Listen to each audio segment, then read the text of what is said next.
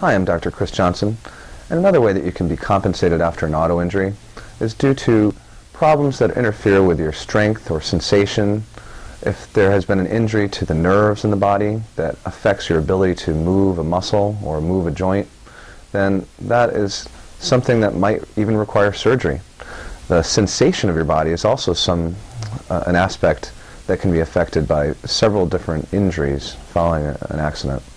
So the muscles and the sensor organs in your body both operate upon the nerves, and they rely upon the brain to either collect signals or send signals out. So when collecting the signals, that's the sensory part of the body. When sending those nerve signals out, that's the muscle portion of the body, the commands to make the body move.